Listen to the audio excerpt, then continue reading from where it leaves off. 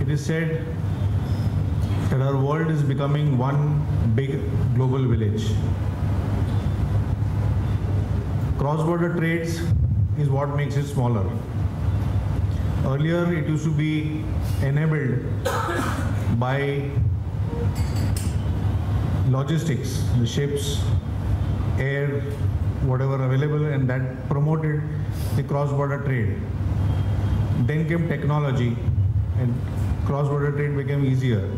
And now we have treaties which enable cross-border trade. India is one of the latest or last entrants in the global economy. 20-25 years back, we started our liberalization, and on account of which inward-outward trade has increased substantially. Along with the increase in trade comes litigation, and the ways to solve litigation, the ways to take care of these issues. Because of these litigation, there would have been judgments, and these judgments become benchmarks, they become guiding factors for future trade and structuring of trade. One of the reasons for increased litigation is a concept called base erosion and profit shifting. Simply put, this is nothing but erosion of a country's tax base by shifting income and profits to low tax or no tax jurisdictions. DTAAs were initially executed to avoid double taxation of taxpayers' income. Some countries offered low or no tax rates to lure investments into their country. International tax laws, which were drafted eons ago, have been outsmarted by the SSEs, as is infamously famous. Before a new law gets passed, the loopholes are simultaneously conceived. The international tax laws are being used to avoid even single taxation by companies. No doubt, high tax countries end up feeling deprived of their share of taxes. With the economic downturn, the developed countries have also felt the pinch of reducing revenues. Finance ministers of the G20 countries had approached the OECD to initiate measures to mitigate BEPS. On 19th July 2013, OECD came out with a concept paper with a comprehensive action plan with 15 action points to be completed within a period of 2 years. The outcome of this action plan is expected to impact the course of existing international tax and transfer pricing principles. The OECD's analysis in its BEPS report is an urgent call to design a new international tax system. Today's lecture is by Mr. Porus Kaka on this very subject. But before we begin the lecture, I'd like to introduce the chairman of this session, Mr. Dinesh Vyas.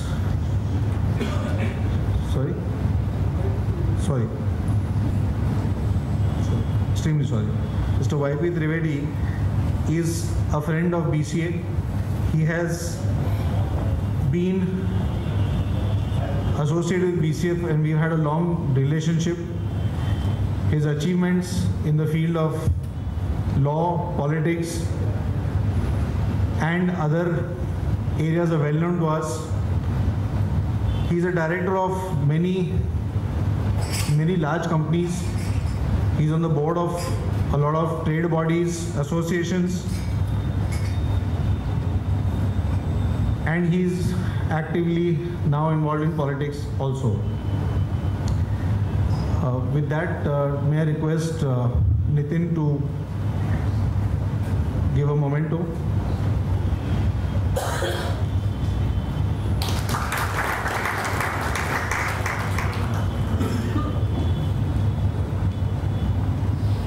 We welcome you, sir, and I apologize for I'm not a stage speaker. I at times all our friends of BCA, and one who forgives is a bigger friend. The speaker for today, Porus Kaka, Before I give his introduction, let me say that today we are also felicitating him and that he is a senior advocate who has completed the LLM from Harvard Law School. He has completed his education from the Cathedral School and Sydenham College. Just 1 second.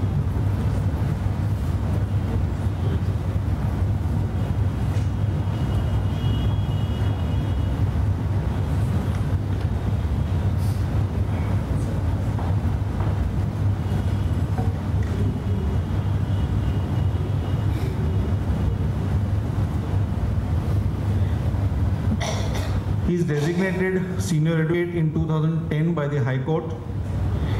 He is India's representative on the Permanent Scientific Committee of the International Fiscal Association, Netherlands from 2004 to 2011. He's been awarded the Client Choice Award for 2011 by ILO for corporate tax laws for India. He's named by the Chambers and Partners 2010, 2011, 12 as one of India's leading senior tax advocates.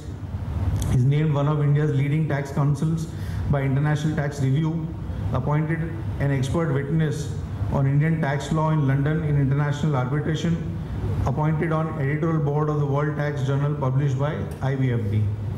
And the reason we are felicitating him today is he is appointed the worldwide president of the International Tax Fiscal Association, International Fiscal Association, Netherlands.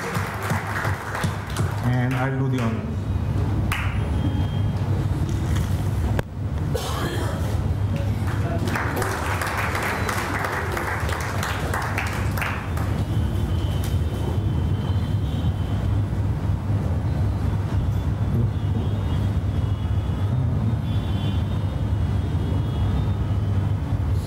I request Gaurang to give a memento.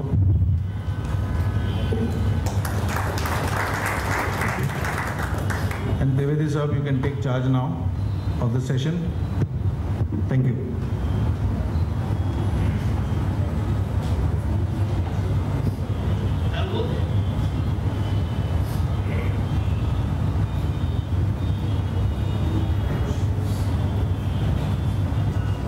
Want to keep this here? No?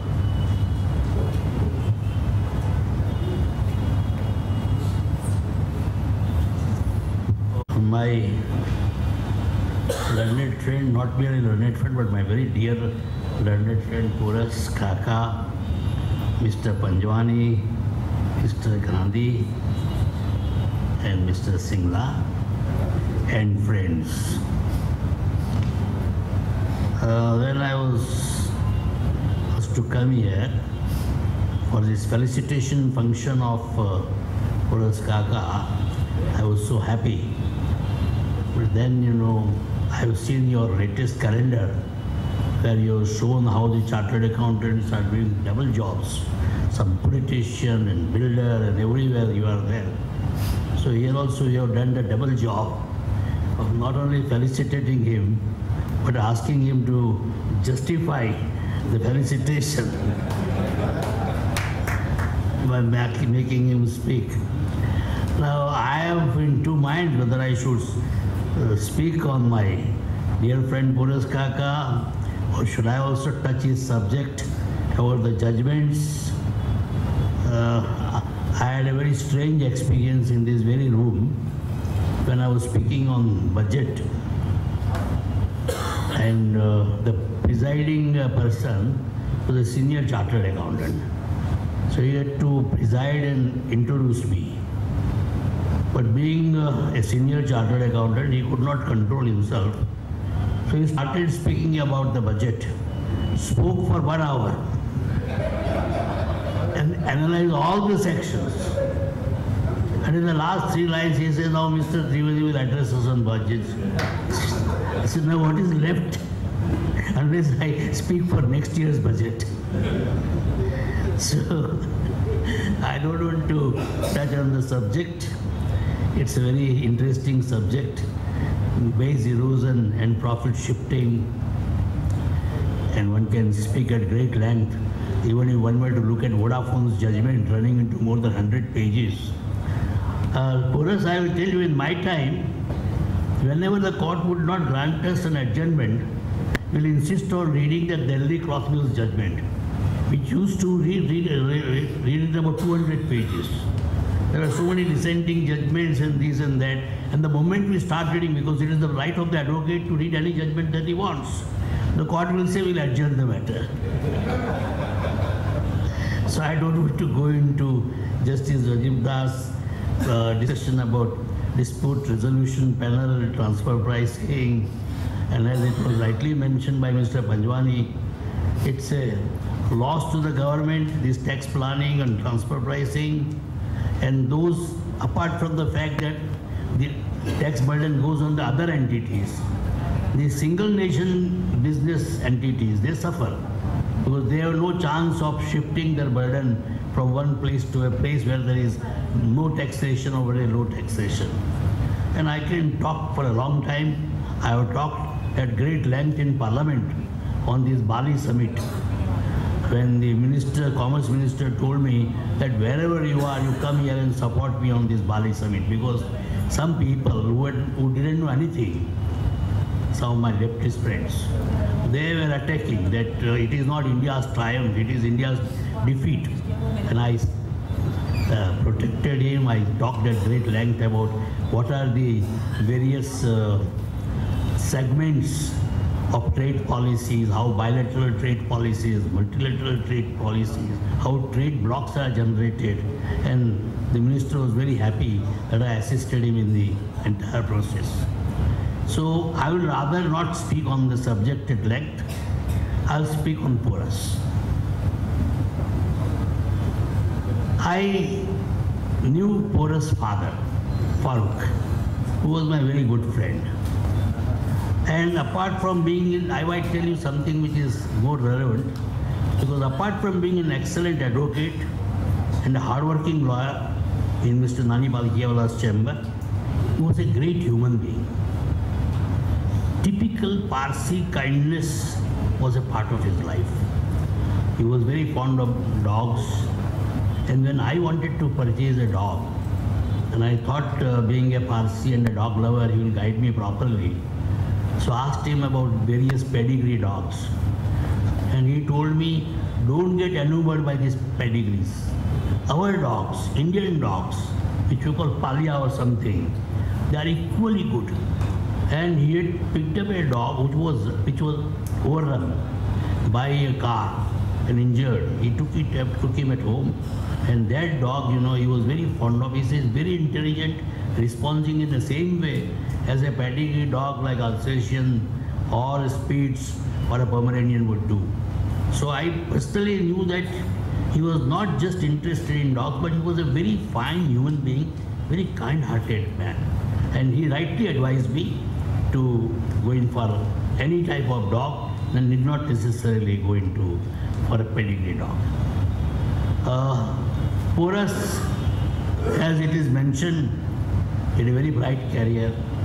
He was at Harvard, and few people know, and he may not like to talk about it. But the President of United States of America, Obama, was his classmate. And he had some...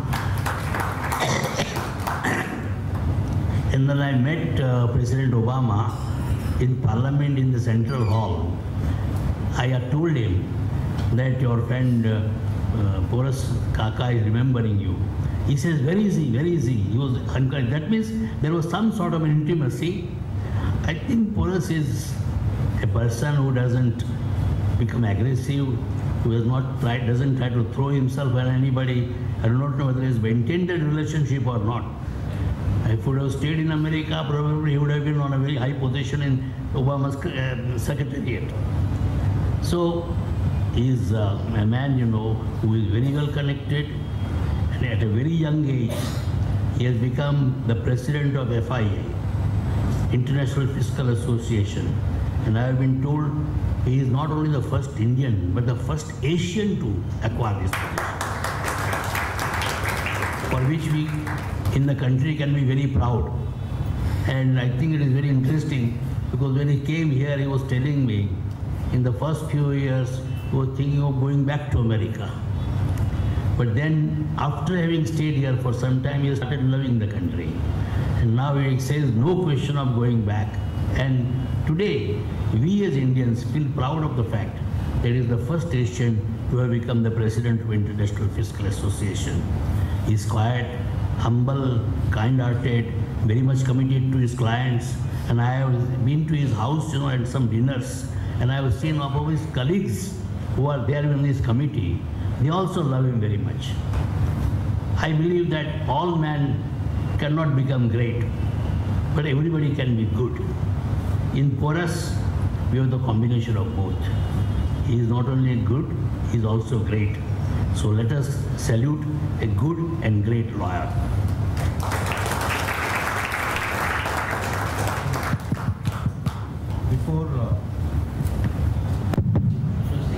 Before Porus gets up to give his speech, there's one small film that he has made, and it's a film on IFA. Okay. So we'll air that film.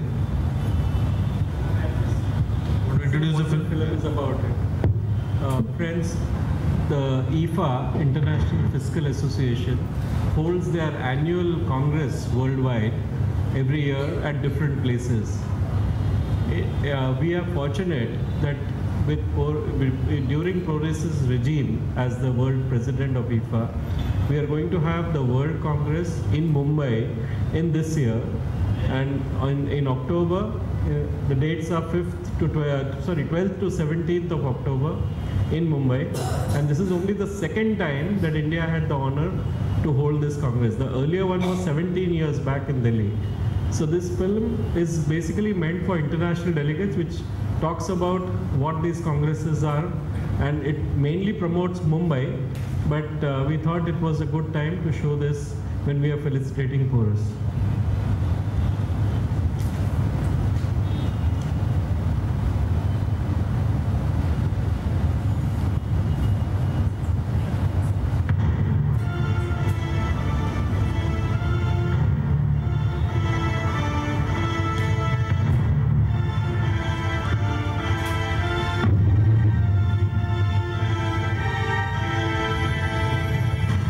We welcome you to India.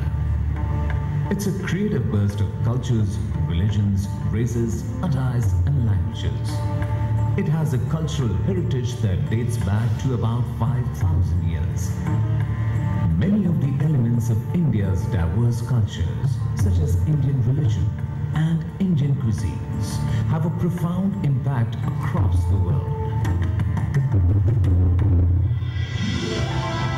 It is the cradle of some of the oldest religions on the globe,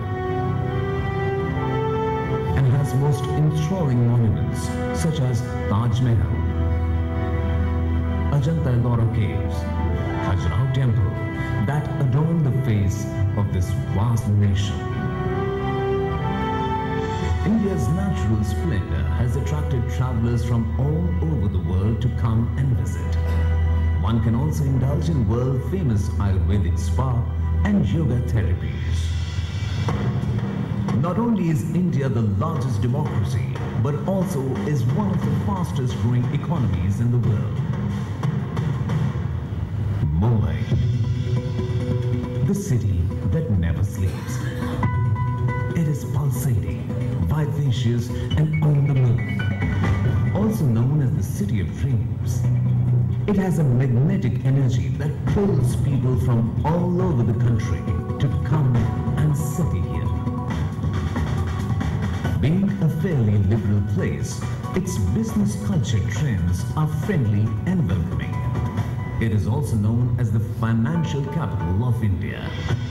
Mumbai lies on the west coast of India. It is known for its bustling streets, breathtaking Gothic architecture, thriving nightlife, and is the home of the Indian film industry.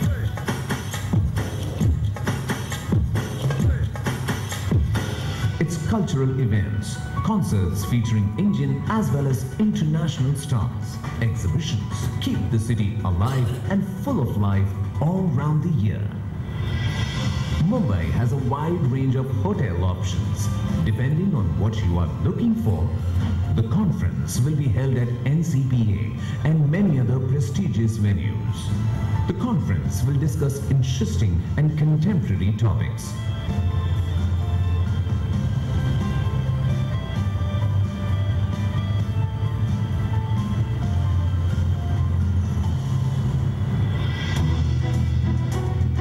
We are certain that you will have a wonderful time in one of the world's most vibrant cities. We on behalf of IFA India welcome you to the warmth of Indian hospitality. Looking forward to see you in 2014.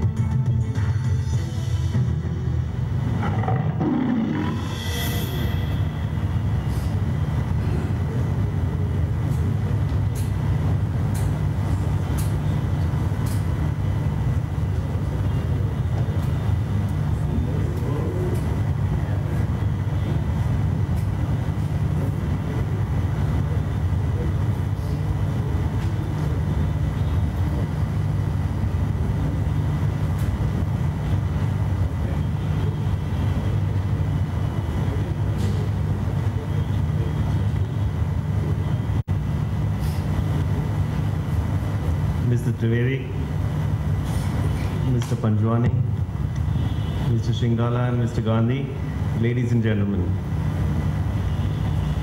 This is indeed a unique day, especially in the life of a council, to be honored by his professional counterparts and peers. It is also unique in the fact that normally in a council's life, you would be expecting to be standing for approximately 3 hours during the day, during court hours, giving time for the other side to argue. By the end of this evening, I may have completed 6.5 to 7. In this evening's subject, I will take you from what is the current law in India to what it can be across the world.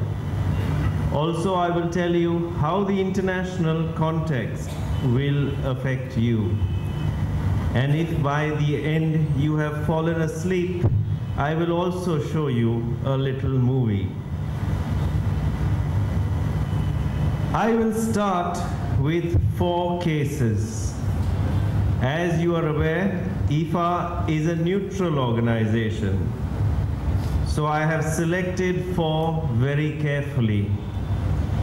2 in favor of the assessee and 2 against the revenue.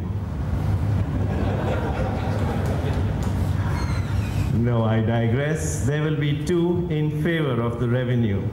So I begin with one of the recent judgments of the Madras High Court, which are in favor of the revenue.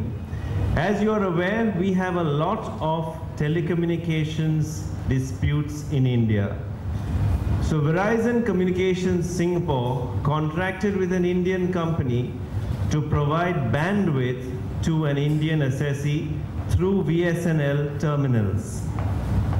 This company was engaged in the business of providing international connectivity, and as you are aware, IPLC is kind of a circuit that gives end-to-end connectivity from India to customers outside India. The tax officer held in this case that what IPLC is doing is taxable under the Act and the DTAA as royalty, and 2 parts, both as use of equipment and also use of a process. The ITO also held that there is a nexus between the user, the situs of the usage, and the purpose. One thing remember, these were all assessment years starting from 2002-03 up to 8-9. I will come to this a little later because of our certain legal retrospective amendments.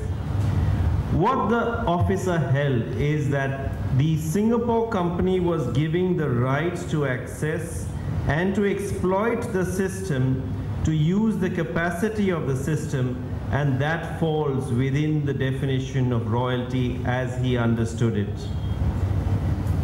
One interesting thing that happened between the time that the matter reached the tribunal and went to the High Court was several retrospective amendments in our Finance Act of 2012, which, as you are aware, not only dealt with indirect transfers, that is the crux of the Vodafone issue, but also retrospectively amended the definition of royalty to include within itself the meaning of an expanded term of process, which included transmission by satellites, cables, optic fibers, etc. You must remember that when somebody gives you bandwidth, somebody gives you facility on transponders, there is technically no lease of any equipment. There is technically no equipment placed at your disposal. This is a part of not only internationally accepted, but I think even domestic law. For example, if I was to lease a vehicle, that would be at my disposal. If somebody drove the car, that does not amount to the lease of the vehicle by me, because that vehicle is not put at my disposal. The amendments to the definitions prescribe that irrespective of who had the right to use, whether the asset was at the disposal, it would still amount to a lease. Unfortunately, and I do believe here the High Court has erred, it has held the following: that the payments do amount to royalty both under the Act and under the DTA. The services involve the use of equipment and hence trigger equipment royalty. Though the equipment is placed at the customer's end, it is compatible with the equipment outside India, and there is use of cables and equipment in the transmission. The fundamental error is, what is the equipment and what is the process? What is use of the process? Only if all these three are the same can the High Court's conclusion be upheld. Because normally, as you would understand, if you were to use a process, you would use it as an intermediary step to achieve something else. When the process itself is the use that you describe, there is something which is missing in this interpretation. A process must be used. The process itself can't be the royalty. Despite this, the court does hold that the customer has significant economic interest in the equipment. Surprisingly, the court holds that the DTA and the Act is in pari materia, and therefore, to interpret the DTA, looks at the retrospective amendments in domestic law. The other factual things I won't go to, but a few things that the court overlooks is, when you take domestic law and when you take tax treaty law, a domestic amendment, retrospective or otherwise, cannot apply automatically to a treaty. No part of the, and let me tell you, this is not the court's fault. Not a single discussion or submission is made on international commentary. No part of the OECD view is given to the court. No part of domestic versus treaty law is given to the court. 3.2 has not been discussed. What is the meaning of process is not discussed. And hence, perhaps the court has proceeded on this basis that the domestic law amendments automatically apply and are merely clarificatory of the international norm. Now, this decision, you will contrast it with the Andhra Pradesh High Court in Sanofi, which had to consider the same retrospective amendments qua indirect transfers, and which were again specifically targeted to indirect transfers. And the court, while analyzing, has come out with a detailed analysis of 3.2 of the treaty, how domestic law interacts with treaty law, how domestic law will not automatically apply to treaty law, and certainly how retrospective amendments cannot change a treaty situation. And that is, I think, normal. if you sign a treaty, you can't amend the treaty by amending your domestic law. But this is a judgment which certainly has come from the Chennai High Court and will be used by the revenue to argue that the definitions, retrospective and otherwise, in domestic law can automatically apply to the treaty. But again, when you want to distinguish this judgment, remember, you will find missing all the discussions on interpretive principles, OECD commentary 3.2. There is nothing in this judgment which leads us to this conclusion. I then come to our rather famous assessee in India, Vodafone. Now, Vodafone has been rather going through the tax system on several things. This was a matter where directly after the TPO's order, Vodafone approached the High Court and said, his order is bad in law, the DRP has no powers to adjudicate on this issue, please quash this transfer pricing assessment. Now if you will see what the figures are, you will notice that this is 88,434 crores. Let me digress. When I started out my practice and there was a tax demand of 1 or 2 crores, this was a high demand case for a junior counsel. Today I'm sure, and that includes probably my juniors, who without which I would not be here with this presentation, and I must express my gratitude to them. Any self-respecting person in this room would probably turn down a matter which has 1 or 2 crores, because the numbers have just multiplied, and in the last few years I have seen direct tax litigation which normally is in excess of hundreds of crores of assessment. So this is the change that you will find from when I started out my practice, that tax disputes will be in the thousands of crores. However, good times will not last. And for all of you, those who are interested in these 8,000 crores, you know that if Mr. Gadkari comes into power, he might abolish the Income Tax Act. We have, of course, Mr. Trivedi, who will hopefully vociferously object in Parliament to any such proposal. Coming back to the case. So Vodafone did not report 2 transactions. One was a sale of a call center, and one was an alleged sale of options held by various persons in Vodafone in the Indian company.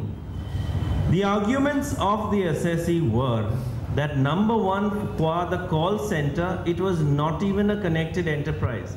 Vodafone had not purchased the call center, it was an associated enterprise of Hutch. The question of the transfer pricing applying to this would not arise, it was not an international transaction. As far as the call options go, they said the matter is concluded, Supreme Court has decided this issue, call options have not been transferred, Supreme Court says this so 10 times in its order, and where is the question then of putting a transfer pricing issue? The High Court ultimately dismissed Vodafone's writ petition only on the principal ground of alternative remedy.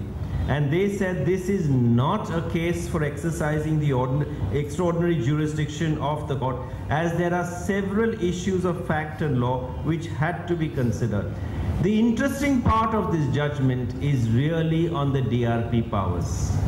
The High Court holds that the DRP can confirm, reduce or enhance under 144(8), and that power includes the power to delete the addition completely, to decide whether it was an international transaction itself. So the jurisdiction of the DRP was held to be extremely wide in this case. It is not a final decision. The DRP, I think, is considering this. I'm told it may have already done so. And as I said, the interesting part of this decision is really on what are the powers of the DRP. Very briefly, I'll come to a recent tribunal decision, and now we come to the decisions in favor of the assessee. You are aware of this dispute on secondment, which has gone on, where foreign employees are seconded to India. This was a case of Temasek seconding employees to India to work in its Indian subsidiary. The employees continued to be on the payrolls of the Singapore company. However, the entire salary was subjected to TDS in India, withheld and deposited with the Indian revenue. The Indian company merely reimbursed the salary to the parent. What did the department say? Even on this reimbursement, salary which has been deducted in TDS, further TDS has to be done. On what basis? This is FTS. What are the consequences? Disallowed under 40A1. So you will realize that on a transaction of 100 rupees, effectively, tax department may be recovering tax thrice over, not twice. Once on the salary leg, once on the FTS leg, once on the 40A1 leg. And that's not all about this decision, because you can have a legal argument on secondment, you can have a legal argument on FTS. But I think what is thrown, every single thing is thrown in the book, that your books don't match, this is colored, this is doctored, etc., etc. And to create the case and to create triple withholding was the concern that we had to go through in this court. Ultimately, fortunately for us, the tribunal was extremely fair. They refused to get colored or affected by various arguments that this rupee doesn't tally, this decimal point is missing, this agreement was signed on day 1 but the signatures of day 2, this person was in Mumbai, how can he be in Singapore while signing? They refused to get colored by all these facts and ultimately held that this is a transaction which cannot be processed in India twice over. And finally, they came to these following conclusions. I won't read them and trouble you with them because they are part of the reported judgment.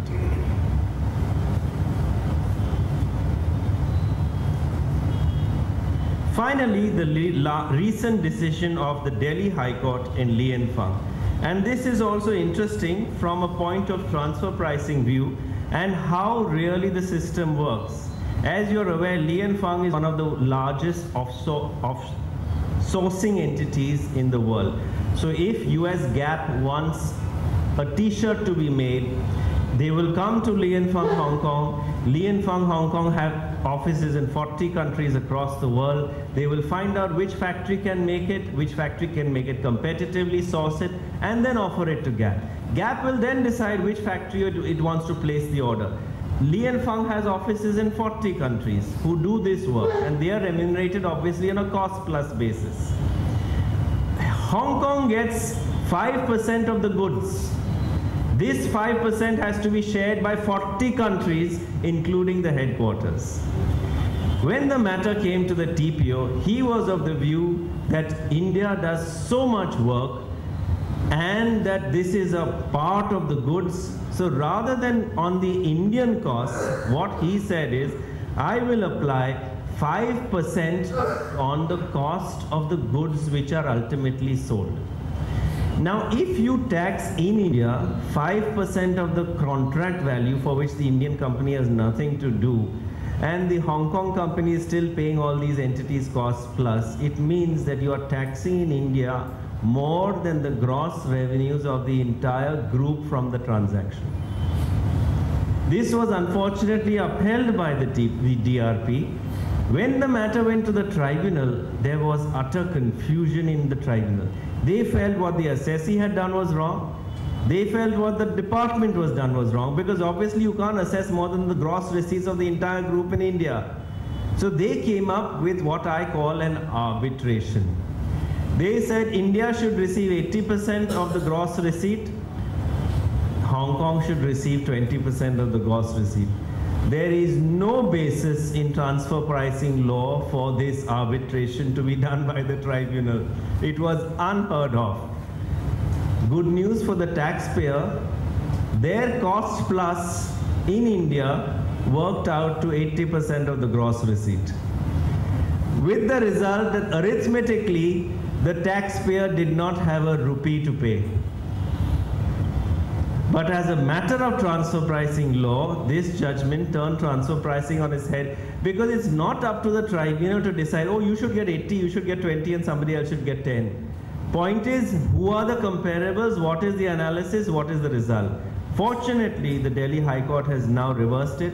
There are very good comments in that for how to apply TNMM, how to work TNMM, and how to analyze and deal with the assessee's transfer pricing details. So these, I would say, are a few of the recent judgments. I won't deal with them individually, but come straight away to the next subject, which I hope perhaps is of equal interest, which is BEPS.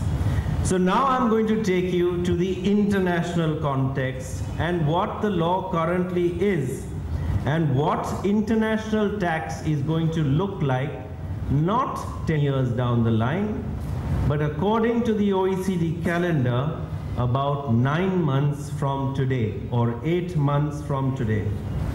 So why are politicians so concerned about BEPS? Firstly, for all those, what is BEPS? BEPS stands for Base Erosion and Profit Shifting. It refers to tax planning strategies that exploit gaps and mismatches in tax rules to make profits disappear for tax purposes. This is what the OECD says on FAQs for BEPS. BEPS has a culture of itself. It has an FAQ page, and now I am told the OECD about 2 weeks ago has released a BEPS calendar. So now you have an FAQ page, you have a BEPS page, you have a BEPS calendar. I'm sure all of you all who've been in the past looking at the Kingfisher calendar will now in 2014 switch over to the BEPS calendar. So this BEPS is the concern that profits are disappearing. My answer is profits are not disappearing. Profits are only reappearing in the Cayman Islands and Bahamas where the tax departments don't like it. So profits don't disappear. Even when you look at a multinational's operations, its profits don't disappear. They only reappear where the governments do not like it. Why is BEPS such a hot topic? Three weeks ago, I mentioned at the FIT conference that if figures are to be believed, base erosion and profit shifting represents more than 100 Chennai Expresses put together. 3 weeks from today, from the statistics that I have seen, I will revise that to more than 100 Dhoom 3s put together. So you can see how these figures are changing. You have to be aware of BEPS, because if the OECD promises to do what it purposes to do, international tax law will change completely. The reason why the politicians are interested in BEPS is 2 reasons. Financial, every country is having a financial crisis. Secondly, public pressure. There is huge public pressure and huge agitation when you report in the papers that those who are wealthy and powerful can have a very low effective tax rate. And when the ordinary man is expected to pay a high tax rate, this is not fair. So the debate is now becoming not into the effective tax rate, not into the maximum tax rate, but into a moral tax rate. Let me ask all of you, do you think, or how many of you in this audience think that there is something which is correct and which is a moral tax rate? I would expect this answer from a group of professionals. There is nothing like a moral tax rate to a professional. But that is not an answer that appeals to the layman, that appeals to the public. Today, when laymen and individuals and salaried earners are paying tax rates of 30% and 35%, and they see large corporations having an effective tax rate of 5 and 10 and 15%, in their minds there is something wrong. In their minds there is something morally incorrect. So what would be a moral tax rate? I have said this before. If the maximum rate is 30%, the moral tax rate will be between 22 to 30%. That is probably what the public may. This is just an estimate. But if your effective tax rate is 5 and 10, the public may not accept what the corporation is doing. So what is this debate? There is increased attention in the media. There is a spreading perception. Again, this is a perception that multinationals are able to avoid their legitimate share of taxes. And this debate has reached the top of the political agenda. In 2012, the G20 finance ministers made this statement: "We welcome the work that the OECD is undertaking into the problem of base erosion and profit shifting and look forward to its report about progress at the next meeting." The next meetings happened immediately after that. And in February 2013, the first BEPS report was released. Remember, in every single report, it is accepted that what the companies are doing today is legal. There is nothing illegal in what they are doing. They are legitimately paying their share of tax according to the rules. It is like what Arthur Godfrey said: "I am proud to be paying taxes to the United States. The only thing is, I could be just as proud for half that money." That is what they are doing, and it is absolutely legal. So the debate is now how to change this system where there is a perception that global corporations can exploit the system. And why does this arise globally and not domestically? The answer is very simple. If both the taxpayer who deducts the payment and the recipient of that payment is within your jurisdiction, you can control the taxation. But if the recipient of the payment is outside your jurisdiction, you don't know how that country is taxing, how that person is being taxed, and this gives rise to perhaps double non-taxation. In the 1960s, our conventions were drafted for avoiding double taxation. In 2013, the work is to avoid double non-taxation. So you can see how the pendulum has shifted. So how big a problem is BEPS? Let me answer it. Nobody knows. There is something that they feel that there is, but the statistics are not greatly analyzed. And please see the last bullet point on this page. The data of corporate tax receipts in the OECD countries do not show a drop. So is there a problem? The answer is yes. The reason is, if you will look at the statistics, the British Virgin Islands is the second largest foreign direct investor into China at 14%. What is USA? 4%. You look at Cyprus, it is a major investor into Russia. You look at India and you look at Mauritius, 24% of India's investments comes through Mauritius. So they know there's a problem. Everyone knows that they have a stomach ache. They are not sure whether it's an appendix or a kidney stone. So they are working to find a solution. And in July 2013, a detailed action plan has come about. As I pointed out, this is not only a plan, but has set very ambitious timelines. And these timelines are so ambitious that everything has to be done by mostly September 2013, including rewriting concepts on the digital economy, rewriting perhaps certain issues on P, etc., etc. All has to be done by September 2013 so that we are ready for IFA in October 2013.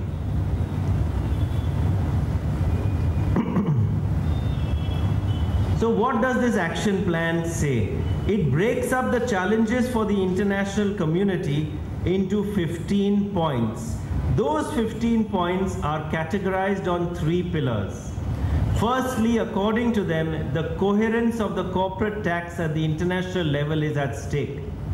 There must be a realignment of taxation with substance. And transparency must be coupled with certainty and predictability. These are wonderful words, and I do wish the OECD good luck. I do know that a lot of hard work is going on, but I am still doubtful if you can achieve everything. They will achieve something which I know, which I will come to a little later. For example, today there's a lot on debate, warehouses are not PEs. If warehouses are not PEs, you must realize that for companies that are selling online, that's a complete way out.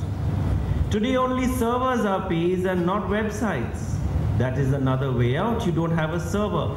How do you realign this entire concept of taxation? And at the same time, you must remember, some of the larger countries, I won't name them, do not want BEPS to be converted into source taxation. That is not the answer for BEPS. So what will you do? Will you dilute the PE principle? The answer is no. Will you only give credit system? The answer may be yes. And finally, item number 5, counter harmful tax practices. What are harmful tax practices? Reducing your rates competitively to a tax haven level. Some of the major countries in Europe have tax rates that border on tax havens. Even the United Kingdom has brought down its rate to 20% and is promising to reduce it further. Will you call the United Kingdom a tax haven? Surely no. Countries like Netherlands, Singapore would strongly object to themselves being described as tax havens. But ask the Indian revenue what their view will be, and it will be quite different from that perspective. So I think this is going to be a huge challenge of coordinating. Now you can't ask a country to reduce its to have a certain basic rate. Then how will you limit this problem? Because if any country steps out of line, people are going to flock to that country. Today we have 3, BVI, Cyprus, Mauritius, Cayman Islands, etc. But these are not necessarily, but once the larger countries start competing competitively, who are you going to stop? Then substance. Substance, in my opinion, is like the famous statement which is beauty is in the eye of the beholder. Same is true for substance. Where a taxpayer sees substance, revenue sees tax avoidance. That is why, fortunately, in India, we have the courts. Substance, as the OECD says, is something that they want to strengthen. Substance is a word that is not found in the tax treaties. And I looked up the Oxford English Dictionary. The first meaning of substance is with regard to the being of God. All I can say is God knows how to find it. Then if you will see some of the other things, coherence, actions 2 to 5. I won't take you individually through these are available on the website, but I will take you to what has been achieved. And this is significant, and you must make a note. The development of multilateral tax instruments. If the plan is that by September we will have drafted solutions to the digital economy, solutions to transfer pricing, solutions to value creation, solutions to markets, there is no way you can implement them in thousands of bilateral tax treaties. The only way forward will be to have a multilateral tax instrument where all countries will sign at one time. According to the OECD, this is an inclusive work, but I think much more care must be taken to involve the multinationals in this process. Otherwise, it seems to be targeted at them when they ultimately are following the rules. And you must remember that it is wrong to target one person. When a government robs Peter to pay Paul, they can count on Paul's support. But what happens to Peter in this process? I won't trouble you with the organization of work. This is what the OECD is currently doing. They are also consulting with business on this project. And finally, these are the deadlines that have been set by the OECD to come up with answers to all these problems. So if you will see that by September 2014, digital economy, hybrid mismatch, harmful tax practices, treaty abuse, transfer pricing intangibles, documentation and multilateral instruments are expected to be completed. this is a lot. In 1 year, we are going to change, if it happens, the international tax system faster than what we have done in the entire last 50 years. If this work succeeds, it is going to revolutionize the tax system. So what are the achievements already to date? And I would say the multilateral instrument on mutual assistance is one. What is this? This renders all of our exchange of information agreements basically irrelevant if it is implemented in spirit. This obliges countries to exchange tax details, bank details, other information of not only the treaty counterpart, but even third persons in their country, and give it to them. And what are the methods you will exchange it? Automatically, spontaneously, and simultaneously. These are adjectives meaning happy. You know who is going to be happy if it is automatic, simultaneous, and also spontaneous. So if this is implemented, and please note, Switzerland has signed this, Liechtenstein has signed this. If information is going to be automatic, spontaneous, and simultaneous, I think one thing is going to go away, and that perhaps is the right thing, and that is illegal bank accounts. I do believe that whatever happens to the PE rule, I do believe that whatever happens on transfer pricing, whether solutions come or they don't come, the political consensus on illegal money and tax havens will happen, unless of course the politicians are themselves involved, but otherwise it will happen, and therefore illegal bank accounts, you will not find a place to run and hide easily going forward. However, the rest of BEPS is a question mark how it comes, and I only hope it doesn't end up like the Irish government committee, which set up a 23-man committee to reform its tax system, and they had the chairman's report and 22 dissenting reports. Now, what are the obligations for Indian chartered accountants? I have just asked, and I must say this is the work done by my juniors, to run through the duties and obligations that you have currently under both the Income Tax Act and also the New Companies Act.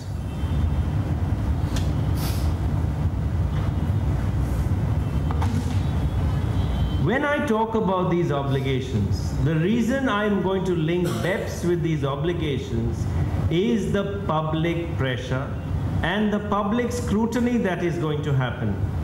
Fortunately, lawyers don't have to give certificates, and I had the pleasure of your committee in my chamber, and they said that lawyers fight the fire, CAs sign the fire at the beginning of the thing.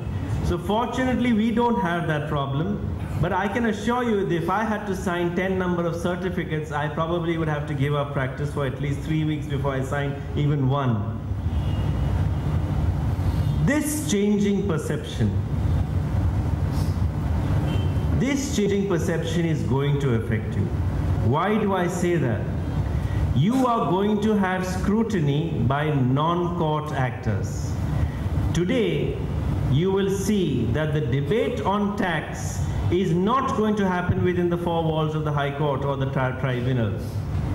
You are going to be asked questions by Times Now. You are going to be asked questions by the public.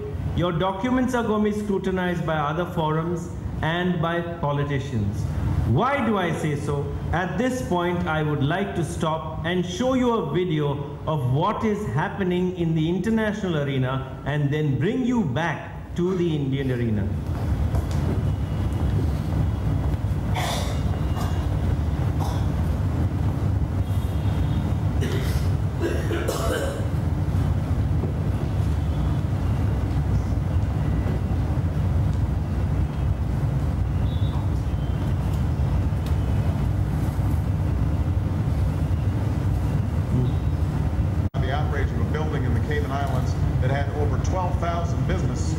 businesses claim this building as their headquarters.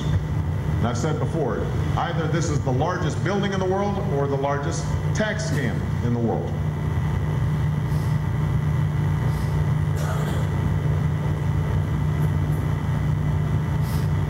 And businesses who think they can carry on dodging that fair share, or that they can keep on selling to the UK and setting up ever more complex tax arrangements abroad to squeeze their tax bills right down, well, they need to wake up and smell the coffee, because the public who buy from them have had enough. Very hard to be very honest. You can't say that. It is very true. You can't say that. You don't manipulate the royalty charge. In your case, it's the royalty charge.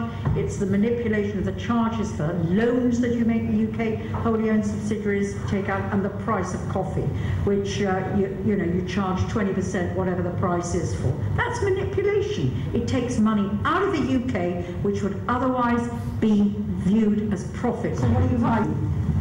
We're not hiding anything, Chair. And I said I'm very happy to come back to the Chair on a confidential basis and see what it's possible to disclose. Of the 9.1 billion sales you made in 2011, you said you made £20 million after tax. What did you make before tax? I would assume, again, figures, as we had a tax expense that was around 8 million, that we're making a profit of the two combined, but I need to check. So you made a profit of 30 million on revenue of 9 billion. Is that what you're saying? Well, no, we made, what I'm saying is we made an after-tax profit of 20 million on that specific. So what was your profit before tax? Before tax. I don't have that specific number there, but I'm happy to provide it. We don't have anything. I mean, honestly, you come to us with absolutely no information. What's your job? So I'm Director of Public Policy for Amazon across Europe. Well, I think what we'll continue this afternoon, but I think what we're going to have to do is order somebody to come who can give us answers to questions. Well, and we will order somebody to appear before us who does that, because it's just not acceptable. I don't know what you take us for. But we're not. We need proper answers to perfectly proper questions which are trying to establish the economic activity in this country, and therefore what would be a reasonable corporation tax due. That's our job. The idea that you come here simply don't answer the questions, pretend ignorance, is just not on. It's awful. Together! Together! We can build a world! We can build a world! Where the vulnerable! Where the vulnerable! On to tax! On to tax! Money for jobs and education! Not for greedy corporations! Money for jobs and education! Not for greedy corporations! Money for jobs and education! Not for greedy corporations! If you want to sell your bones, pay the tax! If you want to sell your bones, if you want to sell your bones, if you want to sell your bones, pay your tax. Starbucks will pay somewhere in the range of £20 million in taxes over the next 2 years. Welfare benefits scroungers, why don't we name and shame those companies that don't pay their tax? And I'd like to see HMRC take more of these companies to court to test the law, because it's not a sort of clear black and white story. Amazon have also been given a pretty hard time by MPs. The company's been asked to explain why a CD or a book bought in pounds sterling on Amazon.co.uk, delivered from a UK warehouse by the Royal Mail, a UK company of course, is registered in Luxembourg. We're running a single European business. It comes with a UK. I believe I'm dealing with a UK company. It comes to me via the Royal Mail with a UK stamp on it. That's what happens. And I tell you again, so far, I might change my mind, have been purchasing regularly from you in that way. When did any book that I ever purchased ever get to Luxembourg? Her Majesty's Treasury invites outside advisors into its august corridors to give ministers specialist advice on new tax rules. Then, those same experts go on and advise big firms where the loopholes are and how they can save millions from their tax bills. What's particularly galling is when individuals in these big firms come in, advise the government on how to write a new tax law, then use use that law as an opportunity for tax avoidance when they go back into their firm. Poacher turned gamekeeper turned poacher is simply not on and has to stop. Accountants are spending a lot of money on glossy brochures and going around the world to international investors to say the UK has got a very competitive tax system. The list is a place in which to invest. That's certainly not something I want to discourage. Well, the UK has got a very competitive tax regime. We brought that in because we want more investment in the UK.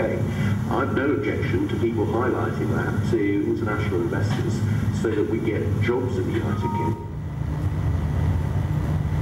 With all this growth and investment, to the best of our knowledge, Apple has become the largest corporate income taxpayer in America. Last year, our U.S. federal cash effective tax rate was 30.5%, and we paid nearly $6 billion in cash to the U.S. Treasury. That's more than $16 million each day, and we expect to pay even more this year. On the campaign, I used to talk about the outrage of a building in the Cayman Islands that had over 12,000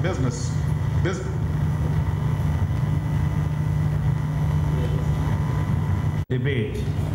You've seen some of the actors. So let me tell you what are the rules currently of BEPS.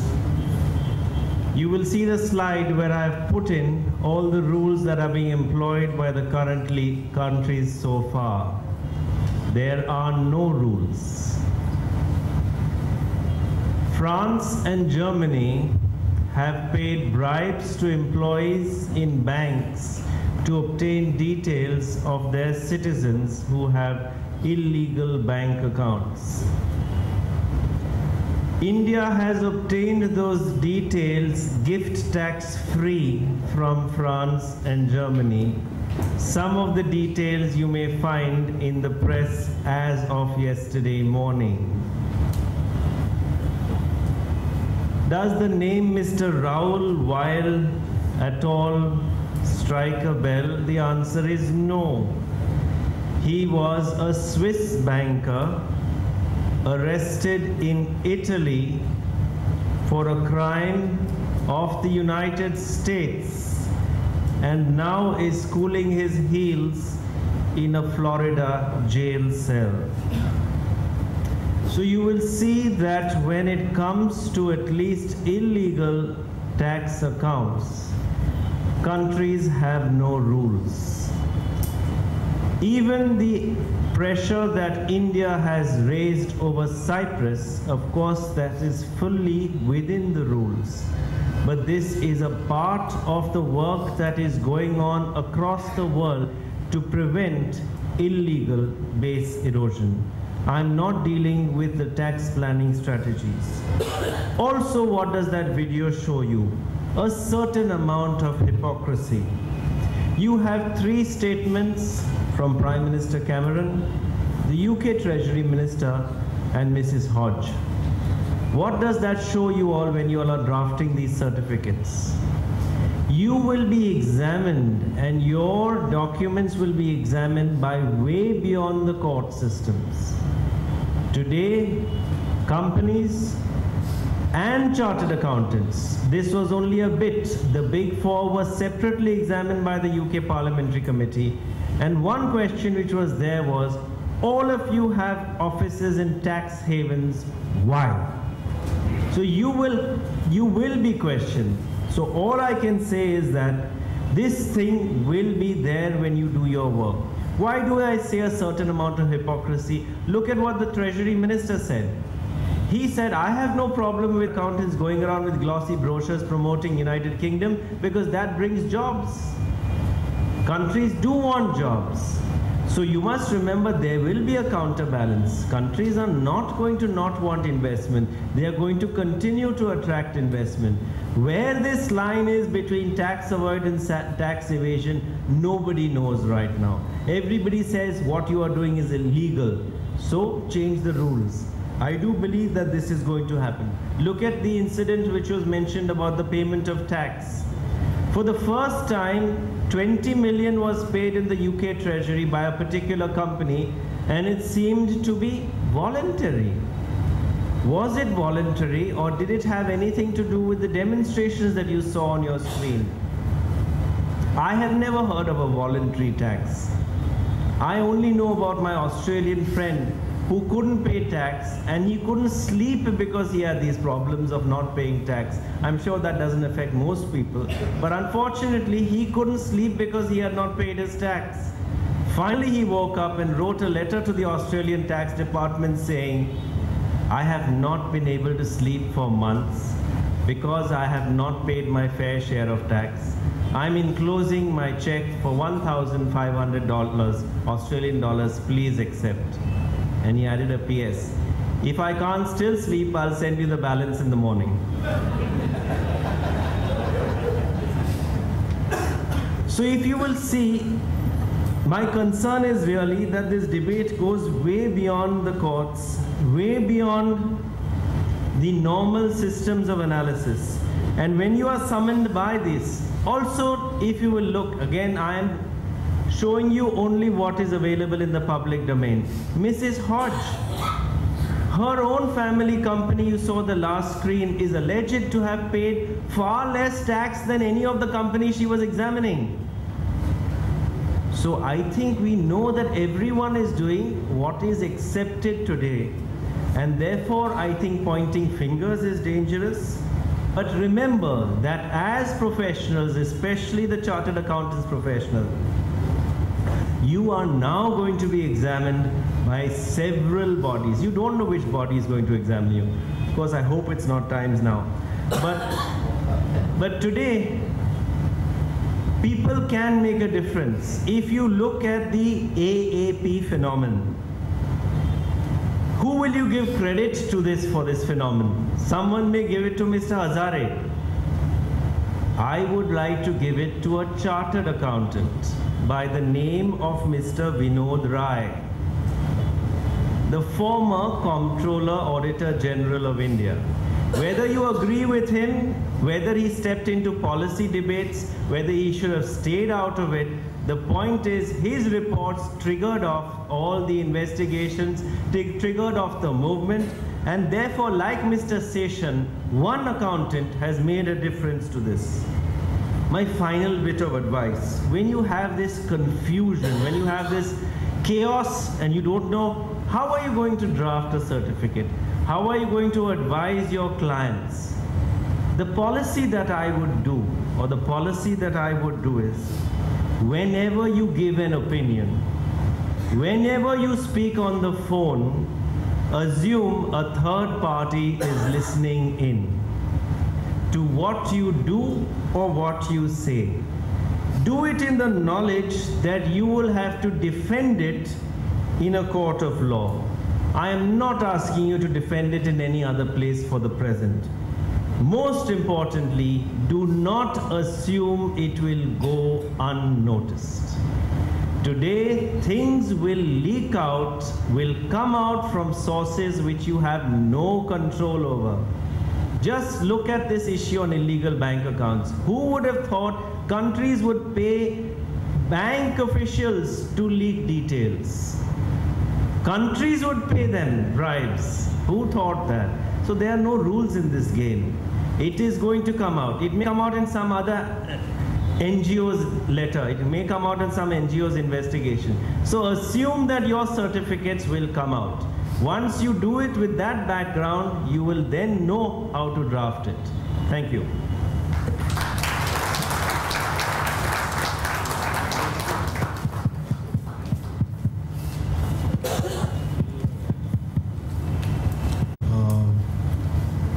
We will have a Q&A session, but before that we'll have Mr. Trivedi's concluding remarks. You please write down there's a chit given to you. Please write down a question on that. It should be easy for us to take questions. Porus, you were extremely candid. Not merely did you talk about the law, intricacies, the judgments of Supreme Court, judgments of the tribunal, judgments of Delhi High Court and the Andhra Pradesh High Court, But you also mentioned about some of the harsh realities, and that is very important. Times are changing. Who would have thought the Aam Aadmi Party, some ramshackle group of activists, as somebody described, getting into power? And I believe that the chartered accountants should try to make them feel about their social and moral responsibilities. I remember in one of the lectures I was sharing the platform with Mr. Shivanand, who was our police commissioner, and he said, Mr. Trivedi, I have seen in most of the financial frauds, there is always a chartered accountant behind. Just as you are talking about Vinod Rai, but chartered accountants have also crossed limits in some cases. There are some very fine examples, but then there are people. I have had, as a lawyer, an occasion to look at Panama's company law, Bahamas Trust Act, and I was surprised that there are some islands in Pacific with a population of not more than 10,000 who have a parliament, who have a high court, and they are also tax havens. And I told my client that if you go there and tomorrow if a tsunami comes, then the entire island will be wiped out. Where will your documents go? So I think there is a place where we have to limit ourselves.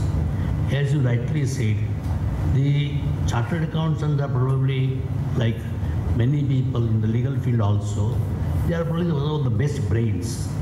But it's a tragedy of our time that the best brains in any country are devoted to telling people how to avoid their taxes. I remember the old story which I always used to narrate, that a very wealthy man in America had a very petite secretary, and like all demanding secretaries, she wanted a fur coat. And the millionaire went to his chartered accountant and he said, how do I give it? He didn't, in America, and he didn't have the black money. He wanted to give it from his bank account. And the chartered accountant scratched his head for a little and said, very easy. You see, I require it for covering my typewriter. Because there is no law which says the typewriter can only be covered by a leather case. You can use a fur coat also for that purpose. So we can find ways and means.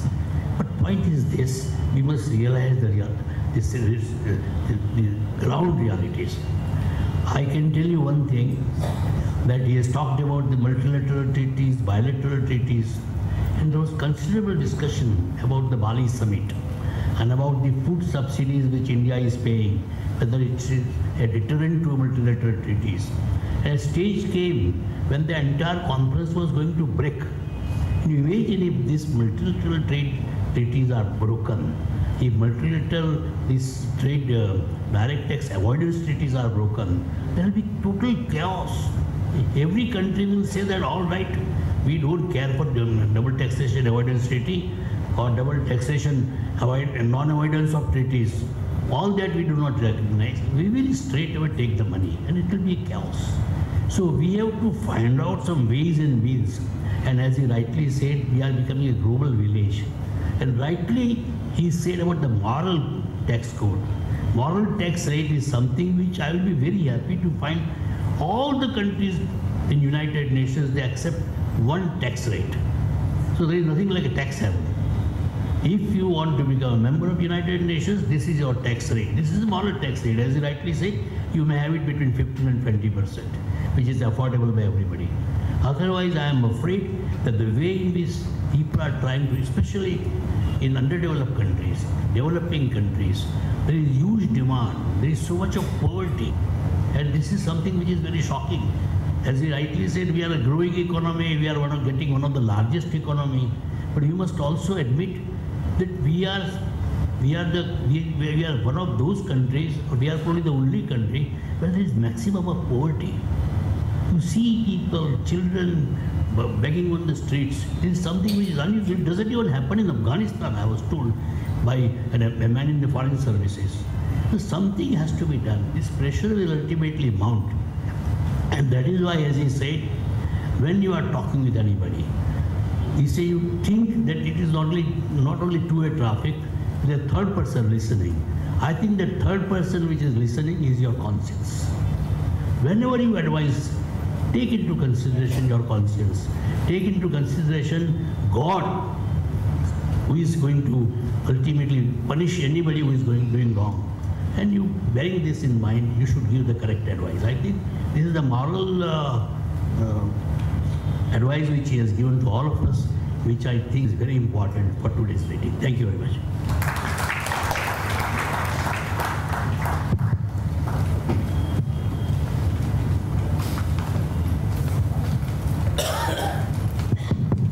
Transfer pricing. Every country is a tax hungry and each one wants a bigger pie of taxes. Are chartered accountants having the expertise to analyze complex international transactions? And is there a possibility of CAs not being allowed to issue transfer pricing reports? I think I'm nobody to answer this question. And I think the chartered accountants should. Frankly, what I have seen of transfer pricing and the reports that I have seen, I do believe that there are a mix of what chartered accountants do and what economists do. It's a combination of both. All I can say is that I think the CA profession is probably the most qualified to do this.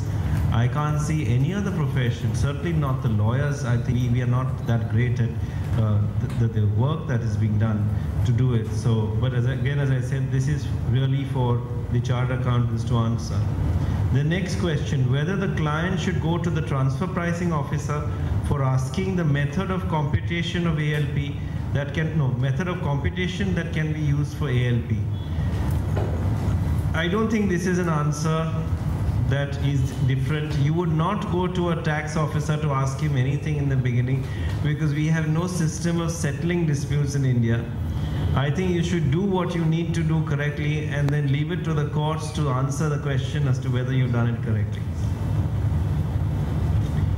Do you think that signing of multilateral instruments by India and other countries, political and other countries,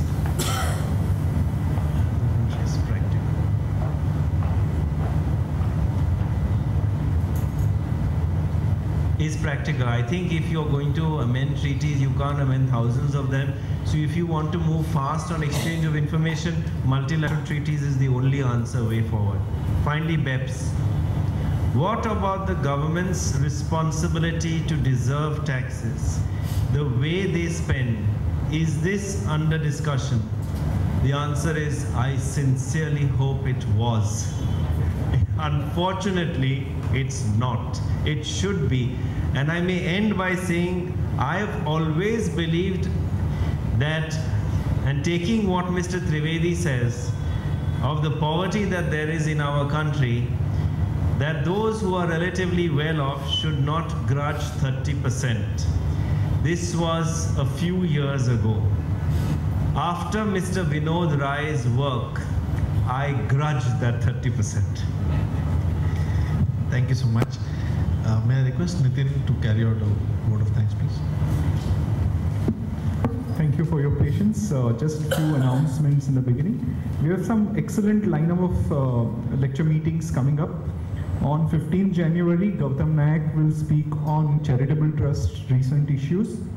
On 29th January, Hero Rai, advocate, will speak on important income tax rulings of 2013. And on 5th February, Nilesh Vikamsi will speak on commonly found mistakes in financial statements and SEBI review of qualified audit reports. Friends, I'm also happy to inform you that we've done one very successful project that has been completed in Uttarakhand under Uttarakhand Relief Fund, that we have collected one school in Gopeshwar in Chamoli district has been completely reconstructed, or rather reinforced without building it from scratch. So that was more environment friendly, advanced engineering, structural engineering technique that was adopted, and we are also exploring some more projects in Uttarakhand. I request you all to continue to support this great initiative, and our contributions line are still open. Now coming to the pleasant task of vote of thanks, friends, as the Chinese proverb says, may you live an exciting time. So we are up for some real exciting, time with technology and instant information driving transparency and accountability, not just for governments, but many more entities. We must offer this vote of thanks to Porus for bringing great honor to India and Indian professionals. Today,